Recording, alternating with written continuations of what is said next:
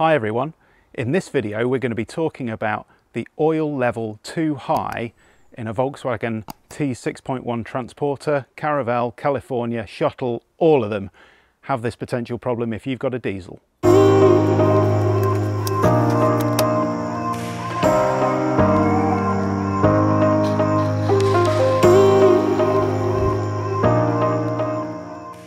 So if you've watched any of our other videos, you'll know that we've had a message come up on the dashboard quite a few times which says the oil level is too high on our brand new van. Now we've done quite a few miles, so we've done about 2,000–3,000 miles now, and this first started at about 1,500 miles and we could not understand it. We had absolutely no idea why it was doing this. We thought, we've not added any oil, the van's brand new, it's not done it before, why is the oil level too high? Well, in this video we're going to explain what's going on, how you can fix it yourself, and how you can stop it from happening in the future. So let's have a bit of an explanation of what's going on and why the oil level gets to be too high. This is all down to the diesel particulate filter and how it regenerates. So very quickly, diesel particulate filter is in the exhaust system and it's designed to take away the soot from a diesel engine. All part of the European regulations, not going to go into all of that in this video.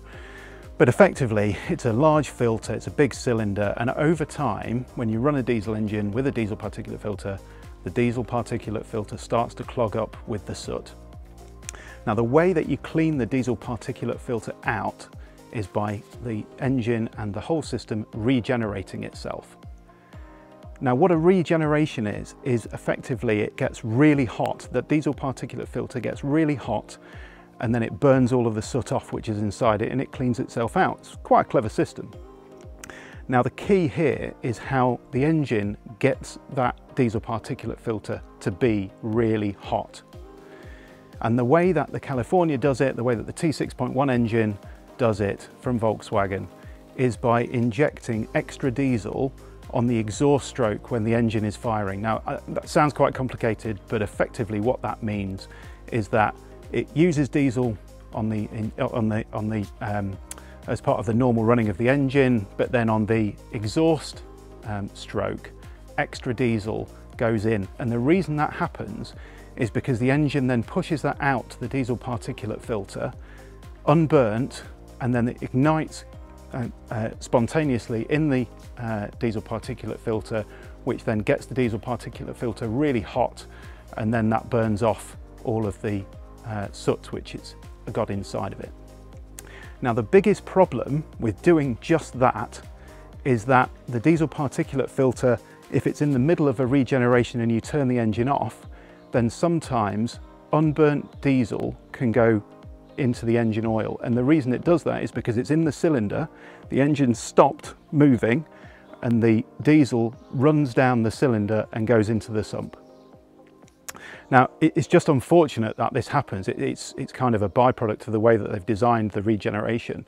So effectively, if you stop the engine while it's mid-regeneration, this has the potential to happen. And if it happens enough, so lots of short journeys, lots of attempted regenerations when you've turned the engine off, unbeknown to you, then that's enough to make the oil level appear to rise. So it's not extra oil, it's actually diesel going into the oil, which then mixes with the oil. So you've got a diesel and oil mix in your engine, making that level rise. So that is exactly what's happening when you get a message on the dashboard which says oil level too high.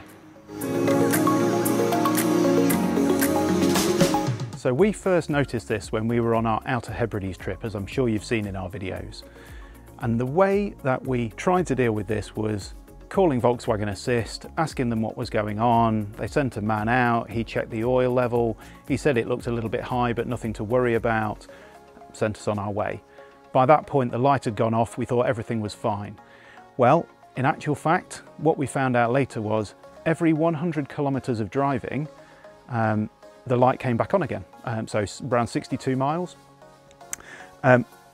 What we've read through some of the engineering manuals and things that we've seen from Volkswagen just by searching through the web is that the oil level sensor will automatically reset when you open and close the bonnet, and then it takes that period of time for it to measure the oil level in the van to know whether it's got the correct level in or not. Now interestingly, later on in our Outer Hebrides holiday, we went to a garage and they took some oil out of the van to get it to the right point on the dipstick, because we rang them again because the light had come back on.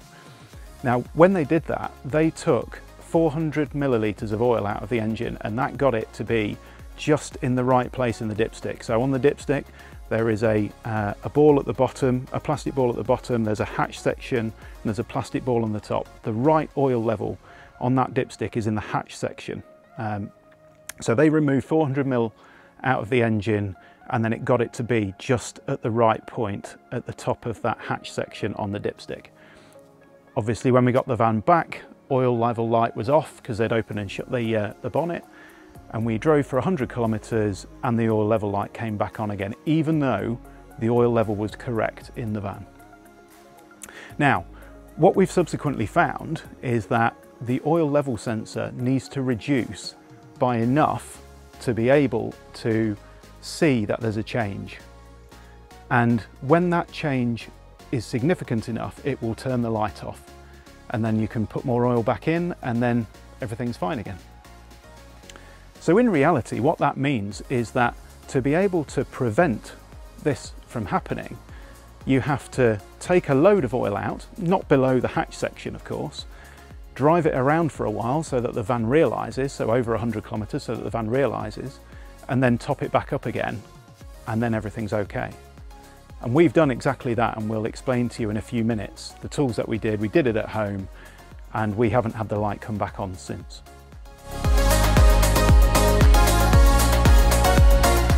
So in terms of preventing it, how do you prevent this happening? The easiest way to prevent it from happening is to not switch off your engine if you're in the middle of a diesel particulate filter regen. Now it would have been great if Volkswagen had put a light on the dashboard which told you that it was happening, but they haven't. So you have to kind of watch out for the signs that it's doing a diesel particulate filter regeneration. And the way that you do that is you'll see when the van is idling, the revs usually sit at about 800, 850 RPM, so just visibly lower than 1,000 on the dashboard. When the vehicle's doing a regen, it tends to be at about 1,050, 1,100 RPM, so just above 1,000 RPM on idle, so neutral and stationary. What you'll also tell with a diesel particulate regen is if you open the door, you can smell it. You can smell a diesel particulate regen. Basically, the only way of really describing it is that the vehicle smells hot. And if it smells hot, and it's not like a brake smell or a clutch smell or anything like that, it's a fairly unique smell, but you'll be able to know that vehicle's hot, engine revs are high. If it's at all possible for you not to switch the engine off at that moment, don't. Just let it idle. Ideally, just keep driving, but realise that's impractical. Just let it finish doing that cycle, and then the engine revs will fall down. Start stop will activate, so it'll switch the engine off under start stop, and everything's good. Another quick telltale way of knowing whether it's doing a diesel particulate regen is obviously if those revs are high and the start stop doesn't work, or it's disabled, so the little A with a cross through it on the dashboard. If that happens, it's probably doing a regen at that point. Now, interestingly, we've kind of modified our behaviour now as we drive the van. So if we've gone to do some shopping, or we've just gone out in the van, pulled into a car parking space, what we don't do is put it in park, turn the engine off as we always used to, handbrake on. What we do now is we go into the parking space, put it in park, handbrake on, don't switch the engine off, but we keep our foot on the brake, because then it should go into start-stop mode. Don't take your seatbelt off, because otherwise it won't go into start-stop mode either, so leave your seatbelt on. And if it goes into start-stop mode, that's enough for us to say it's not doing a regen and we turn it off. If it doesn't go into start-stop mode for any reason, we just double-check the things that it needs to have to be able to go into start-stop mode. And if they're not, if they're all okay, but the engine revs are high, then usually either Sarah goes in and does the shopping, or I go in and do the shopping, and we leave the van on just on idle until it's finished, and then we turn it off.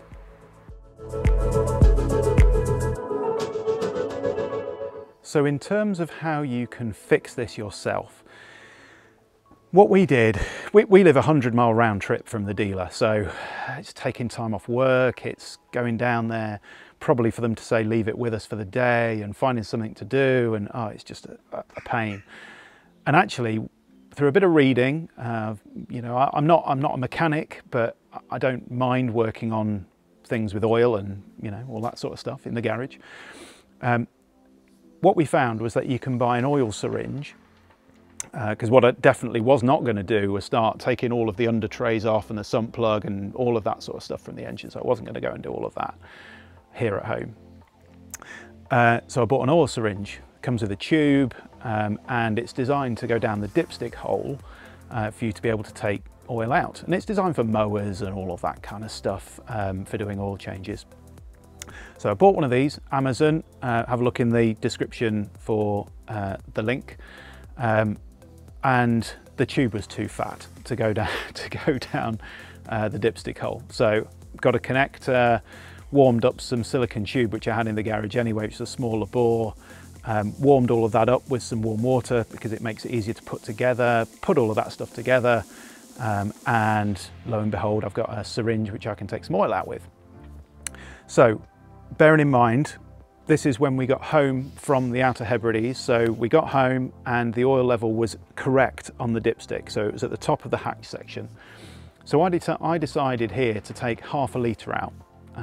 So I took half a litre of oil out of the engine, left it, checked the oil level on the dipstick, and it was about between a third and a half. The level was between a third and a half on the dipstick in the hatch section. So I was happy that I could drive it with that much oil in. So we did 150 kilometers, something like that, probably 120 miles, 130 miles, something along those lines. And what that then meant was that the light didn't come on. We'd obviously got to the point where the level sensor had realized that there was a big enough difference in oil volume and therefore it was okay. So after that, we put some more oil back in, and being slightly cautious, I've put 250 ml of oil back in, which has now got it to be about 2/3 full on the dipstick. And I think for me now, I'm tempted to put another 250 ml in, which will take it up to exactly where it was before I took some out. And obviously when I put oil in, I'm using fresh oil. I'm not putting the old stuff back in. I'm using fresh oil of the right grade. So I'm put 250 ml in. We've driven it around now for probably another 500 miles, no light. So we've done exactly what I suggested. So you've taken enough oil out for it to realize that it's okay. You've put some oil back in again, light hasn't come back on. And what I would expect is if I put another 250 ml in now to bring it up to the top of the hatch section, just where it was, I suspect the light would still be off. So although I haven't done that, I don't think I am going to do that. I'm going to leave it alone because it's working okay and it's perfectly okay in that hatch section. The only thing which bothers me about this whole process is the dilution of the oil from the diesel. Now clearly, in an ideal world, you'd drain all the oil, you'd fill it back up again. The problem is, and I've read about other people with T6.1 transporters who have had this issue of overfilled oil. They take it to the dealer says, oh yeah, I know exactly what this is, it's the diesel going into the oil. They drain the oil, they fill it back up again, and then 100 kilometers later the light comes back on again. And it's because that sensor has not seen a big enough difference in the oil level. And that's a real challenge, because what dealer is going to do an oil change on a van and then fill it up to be, you know, a third full on the dipstick? Because the customer is going to say, you haven't filled my oil level back up again. So all this talk online, anyone who's done any research on this, which is looking at the software updates, what I believe the software update is due to do, and I've not actually spoken to anyone who's had this yet, so I don't know whether it actually exists. There's a lot of talk about it. The dealers are saying, don't worry, there's a software fix coming, etc., etc. I'd love to know if any of you have had it and if you had an explanation as to what it actually has done, because in my mind, it's going to do one of two things. It's either going to change the amount of regen cycles that happen. And one thing I should say is they happen every 2 hours. on the vehicle, 2 hours of driving on the vehicle. So it either changes the amount of those that happen down, so this issue doesn't happen as often, or it changes the way that the oil level sensor works and then springs the light on the dashboard. And that could mean that it's less sensitive. It could mean that it resets quicker or notices it's more sensitive in looking at the level inside the van. So I don't know what that software is going to do. I don't think it's going to be fewer regens, because to get through the latest Euro emission standards, Volkswagen have obviously had to set this van up in a certain way, and to change those settings afterwards through software to slacken them off, I just can't see that happening. If they were tightening them up, I could understand it, but if they were slackening them off, I just can't believe that that would be the case. So I think it's going to be to do with the oil level sensor and the way that that works. But if you have had a software update and it's all fixed and it all works and you know more about this subject than me, please, please, please do say. I don't profess to know everything there is to know about this. Everything I'm talking about, I've read online, I've tested with our own van, I've kind of seen with my own eyes, and I've read Volkswagen kind of engine documents about how the level sensor works and all that sort of stuff. So that's basically what I'm sharing with you. What I'll do in this video, hopefully by now you'll have seen a few overlays where I've talked about the dipstick and kind of shown you on the dipstick whereabouts the right level is, what the right oil is. I'll have shown you a kind of me using the oil syringe that I bought as well. If you do work on your own van, it's at your own risk. I'm not telling you to do it, I'm just explaining what we've done. Please use the right PPE, so use gloves, use goggles, use newspaper everywhere, because trust me, as soon as you start doing anything with oil, it always finds a way onto my trousers, onto my top, onto the driveway, and then Sarah comes running after me and shouting at me quite a bit. So just please take all the right precautions if you're going to do any of this stuff on your own van. For us, it saved us a 100-mile round trip going to the dealer to do something which I actually think they would have drained the oil, or they would have got it to the right level and said it's fine, and then 100 kilometers later the light would have come back on again. I genuinely believe the dealers haven't quite got a grip on exactly how this latest version of the regen and everything else is actually working in the vans. It's really new for them, I do understand that. So that's our little story. I hope that's been helpful for you all. If it has, please like this video. If you can feel it in your hearts to subscribe to our channel, we really hope you will. And we'll see you again soon for some more California time.